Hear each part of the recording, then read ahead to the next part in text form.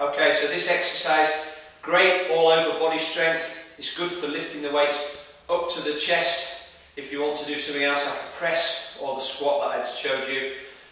So here's what we do. We use the legs, we drive up, we get the kettlebell moving up, and then we flick the elbow inside so that we can rest the kettlebell here on this point, on this triangle. So this is what it looks like.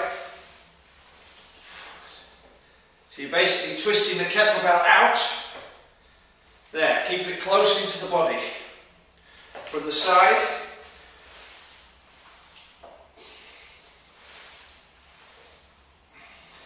If you have two kettlebells, then this is how you do it with two.